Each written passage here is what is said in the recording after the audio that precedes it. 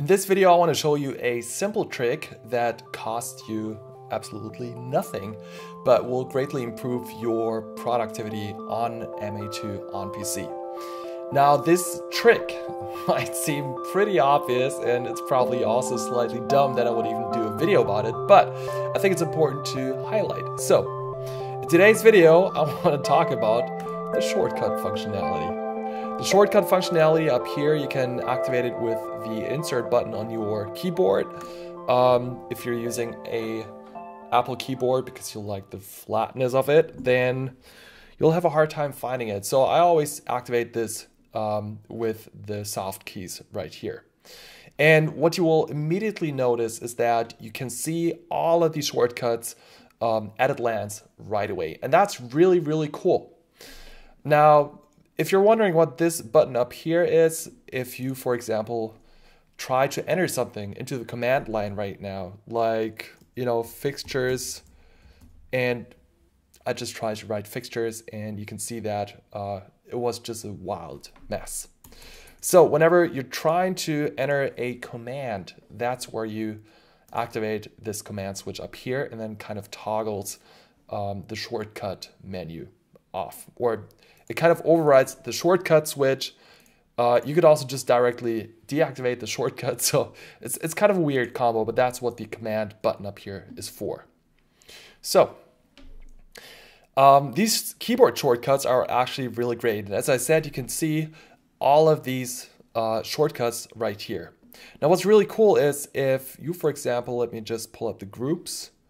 If you, for example, have a set of fixtures, then all of a sudden working with them becomes so much easier. So to kind of bring these up to full, for example, I can just go add, and that's as simple as pressing A twice. So now when you want to clear it again, you just press the delete button 3 times. And I mean, obviously that was now in super slow motion. In general, after you kind of get used to it a bit, you just click on something, press add twice, and it's incredibly fast. Now, whenever you get to a point where you would have to use these soft keys, all you have to do is kind of stop and think for a while. So let's say I have the Sharpies. I already learned the add shortcut, which is just pressing A twice. Now I want to store this. How do I do it? Well, just move over here and you can see, oh, it's just an S. So now just press S, click on that slot. You can press delete 3 times again. And now what's really cool is that you can see all of these X buttons down here are put on your F keys, so F1 through F10.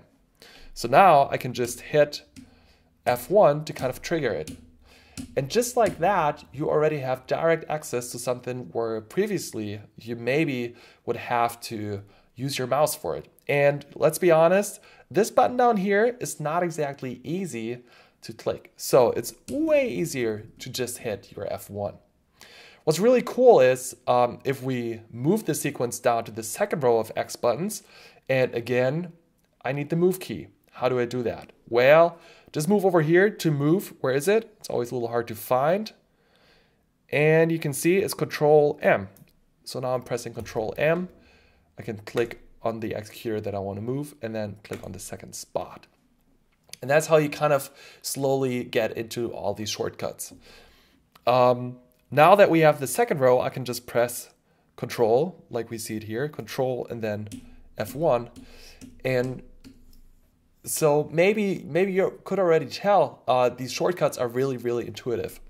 So MA did a really good job of finding good shortcuts, and usually the ones that you use quite a bit are the ones that are easy to access. So next example is, for example, when I click on the Sharpies and I just want to activate highlight. Well, move over, you kind of get the drill, right? Just press H and all of a sudden you have highlight. Want to step through your selection order with previous and next? No problem. Arrow left, arrow right. So now I can just use MA tricks. And it's cool because I can press both buttons and that will actually select all of the fixtures. So that's a really, really easy way to work with Grand MA2 on PC. And I'm a little shocked because I was always so fixated on getting MIDI controllers or, you know, staring at the price for a command wing, which is incredibly expensive. But if you kind of start to look outside of MA2, what you will often find is that in Photoshop, for example, or Sketch or Illustrator, all of these graphics programs, you first of all kind of learn to do it with a mouse, but you very, very quickly start picking up keyboard shortcuts because it makes your life so much easier. So let's take a look at some macros, for example. It's one thing that's also really cool, which you might not be doing if you don't have the easy access. So let's say we have a bunch of macros right here, and this is actually from my previous video on, what was it, single cues. If you haven't seen that, go check it out. It's amazing how much you can do with a single cue, and these macros are there to help you. So let's say I want to move all these macros just over. We already saw the shortcut, which is Control M, so we could just be going like that. And I mean, that will be fine, but here comes the cool part. Let's do this right. We have a special word or a special dedicated soft key here for macros. So I can just press M, click on the first one. Oh, apparently not.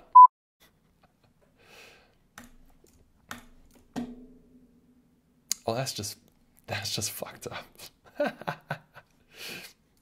All right, let's figure this out. I can do this.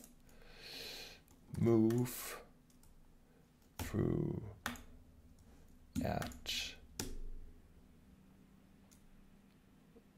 I don't know why it worked now. All right, so as you can see, it's really easy to pick up the commands because they're very intuitive.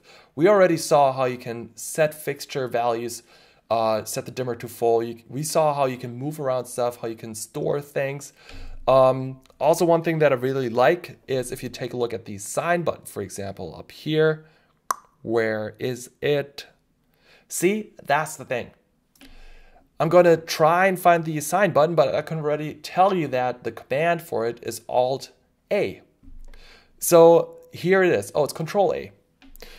But what's interesting is that it took me way longer right now to actually find the soft key than it was to kind of pull up the shortcut from my memory. So these things really, you know, it's easy to learn. All right, and also, oh, assign, okay. So pressing assign twice gives you a label. And that's the cool thing. You kind of start to pick up all of these different functionalities that you can just use with your left hand while your right hand is using the mouse. And you can even take this further if you want. If you go to setup and then let's see, edit keyboard shortcuts, then you have the complete list down here. And it's really nice because you can just go add, you know, what's a command that you always wanted to pick or to have available. Let's say the masters. I want to have the masters available. Now, obviously, this is going to be weird. Oh, okay. So here's the second thing. You can actually see which keys are still available. And in this case, it's the tab button. So I'm just going to assign this. By the way, you can also export this and import it later. So you can have your own custom keyboard mapping if you like. But again, the standard keyboard mapping is super, super intuitive. Now, when I press the add button, I actually have the masters. So now if I go and press Control S because that's select, you see, it would have taken me way longer to even find the damn thing than it is for me to remember the shortcut. Now I have this selected, I can pull up the masters and I should be able to turn this on. Exactly. So that's my point here, and that's why I dedicated a whole video to this. These keyboard shortcuts are a real lifesaver. They don't cost anything, you don't have to get any extra hardware. All you have to have is a keyboard. And since you're using a computer, you have to have a keyboard. And since the MA2 software is free as well, this is a perfect way to get really, really productive with this on-screen setup. I also get frustrated sometimes that I just can't touch anything or directly control stuff. But honestly, with these keyboard shortcuts, it gets super, super easy and super accessible. So you will find yourself really missing your keyboard shortcuts when you don't use them and kind of start moving around with your mouse again. So you guys check it out. It takes a bit of learning in the beginning, obviously, because you have to remember all these new shortcuts, but it really, really pays off. And it's so much more fun to work with your onPC setup all this sudden. So with that being said, thank you so much for watching. If you haven't already, subscribe. And if you should have any questions about this video, leave them in the comments. But I think this is such an easy topic. Leave questions and feedback in the comments or hit me up on Twitter. My name is Jonas. Thank you so much for watching and see you in the next one. Bye-bye.